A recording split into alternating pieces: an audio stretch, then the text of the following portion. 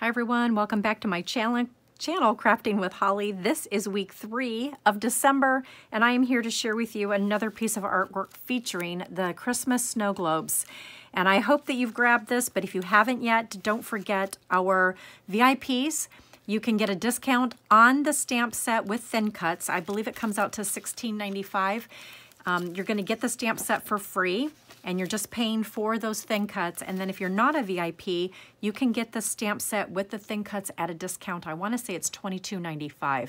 So $5 off the original retail. And what a great set this is. I've been having so much fun with it. Don't forget, this catalog retires at the end of this month, so please check my website before you place your orders because you want to make sure that the items that you're looking for are still available. We just finished up with the Silver Bells Palooza at the beginning of this month. There are quite a few products that are still available in this collection, and we'll put you into that group so that you can learn from Dana, Tina, and myself. Evergreen is going to be at the beginning of January, so you can grab those supplies. There is a list in my Crafting with Holly Facebook group, the different projects that Dana, Tina, and myself are going to be doing. So you're going to want to take a look at that post and grab your supplies so that you can come and join us. We'd love to have you. And there's quite a few things that are retiring in this catalog already, so please check my website, like I just said, before you place your orders.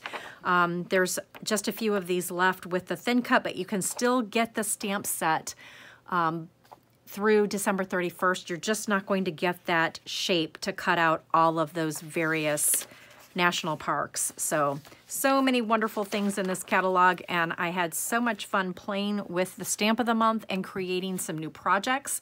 So go back and watch video number 1 from this month. It's a completely different project than what I'm showing you today. Last week I shared with you how to make this card. Today I'm going to walk you through how to make this fun fold card.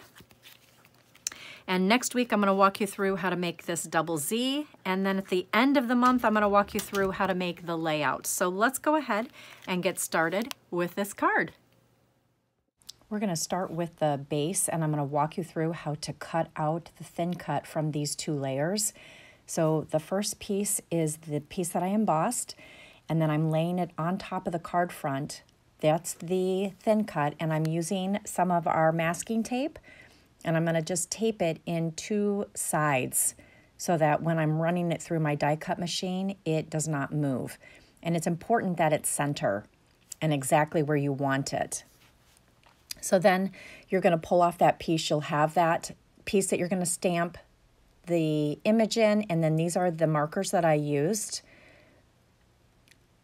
And then we're going to start assembling the card next. So I've got the inside panel now that I'm attaching, and all of this information is in the cutting guide, so you'll know what this is. And I'm just making sure that everything is lined up, and then I'm going to go ahead and take that embossed panel and put that on the very top. And I'm just moving the adhesive out of the way. Got a little too much adhesive on there. You definitely want to make sure you have enough on there just to secure it down. And then I'm going to take the pattern paper and attach those on the outside. And I love this evergreen paper. It's so pretty. And the embossing folder that I used is no longer available, but you can use any embossing folder, truly, to emboss that white daisy piece. And then these are just 1/4 of an inch or 1/8 of an inch pieces of gold glitter paper. And then I'm going to go ahead and see where I want to place that thin cut and use some adhesive to secure it down, and I'm only attaching it on the area where I want it to stay secure so that it has that ability to open and close freely and not be 100% tacked down on all sides. And then I forgot to put the evergreen piece on the inside, so I'm going to go ahead and attach that, and then we'll go ahead and line that up again and see exactly where we want that globe to go. And you'll notice that I'm only putting adhesive on the right side of it, and that way it can open freely. And now I'm going to use this really cute Warmest Greetings card front, and I'm using that Scallops Thin Cut, which I absolutely love, you guys, and the Warmest Greetings. And I cut that out of the pine cardstock. And then I cut a coordinating banner piece to go on the front of it so that my sentiment would stand out a little bit. And I just thought that looked really nice. And I'm using foam tape to pop it up. And it's just a great accent right here on the front of the card. And this set is still available. So if you haven't grabbed it yet, I would encourage you just for that thin cut and that nice narrow banner.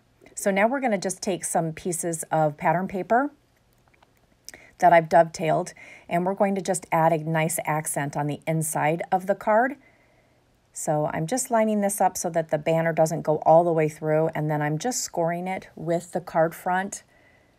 And I didn't get it lined up perfectly, so I'm having to lift it up a little bit.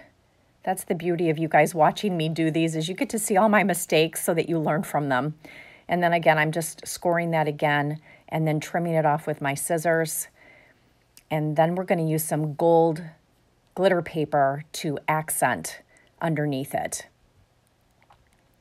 And again, I've taken the gold glitter paper and dovetailed it, and I'm just putting some adhesive on it, and it's going to go directly underneath. And again, the same thing, just line it up, have it be a little bit longer than that pattern paper. And I just thought that that gold was a beautiful accent on the inside as well. And we're just trimming that off. And that's all there is to it. And now you have another beautiful card using that December stamp of the month. And I hope that you enjoyed learning something new, taking these thin cuts and using them to cut through your cardstock and creating a beautiful interactive element. Thanks for joining me.